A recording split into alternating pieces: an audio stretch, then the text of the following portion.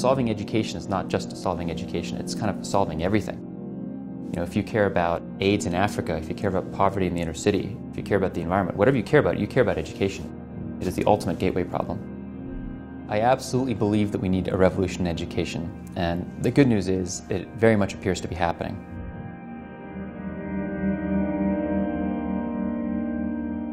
The history of the human race is really a history of education. Great moments in education have dominated the great moments in history.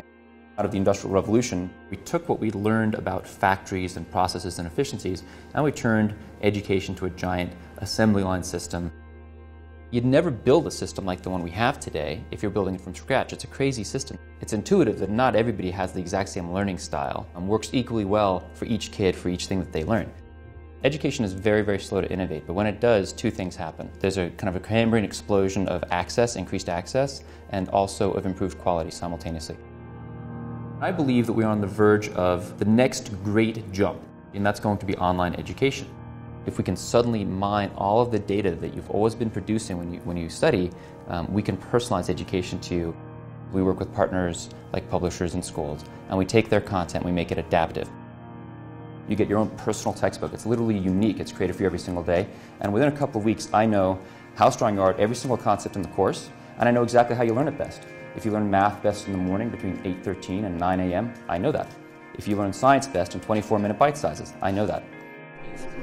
It's pretty personalized. I mean, there is some belief that the education is not just one-on-one, but you do collaborative learning. So kids learn from one another. You type a question into our system.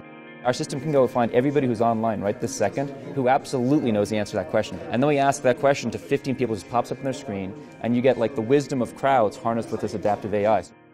We can't teach the higher level critical thinking skills. We can't build the imaginations. That's what the teachers do. Online education is not going to supplant traditional education. It's going to be a supplement to it. Now, if you have a great teacher in the room with you, obviously that's better. Many people around the world don't.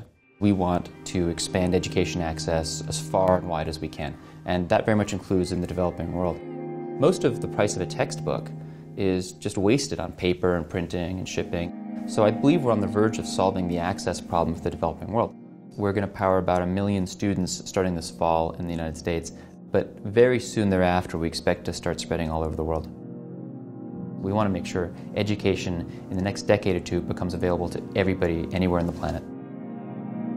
It could well be that the person who cures breast cancer is growing up in some Cambodian fishing village and will never be discovered. The world's best lecture notes on Hamlet might be sitting in some desktop in Dublin somewhere and shown to 30 kids a year. Well, we can actually unlock that trapped value for the first time.